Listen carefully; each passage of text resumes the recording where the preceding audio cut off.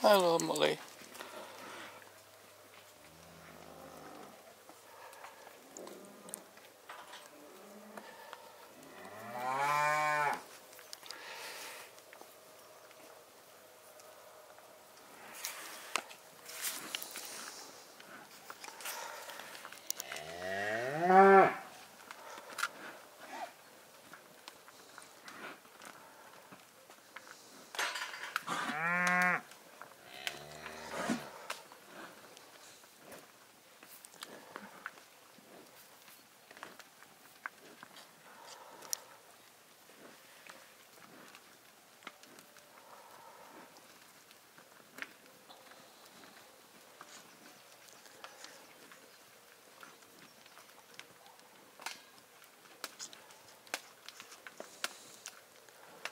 That big Simmental is the last one that calf, just behind her there, look. She's looking at it. That one.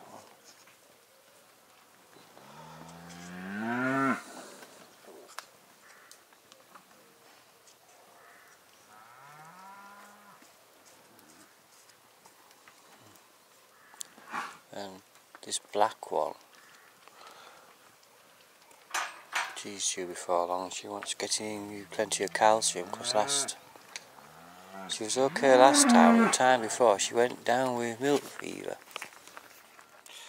We've got an issue with this trailer. You see all this clutterment here. I've put like an extension cable in for my trailer lighting board, light indicators and things, because if I plug it directly in, all the lights work except for the right hand indicator. But when I have that thing in, the extension lead, it works. So I've been in contact with the dealer. I don't know what to make of that. Just this one light here does not work. We've connected normally. This is where we're doing a little bit of new wall. There was like a low wall. There was only about 3 blocks there, which was originally just supposed to be a retaining wall for this yard. And then above it, there was more or less Yorkshire boarding, but it was quite heavy duty stuff.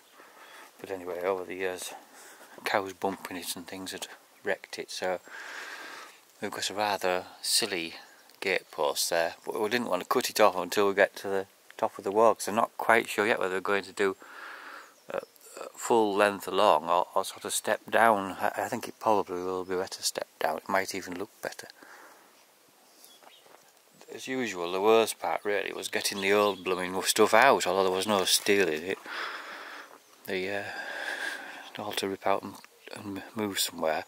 And the complication was that there's a clean water drain goes under the wall about here, which we encountered, and I was quite worried that he'd put this steel through the drain.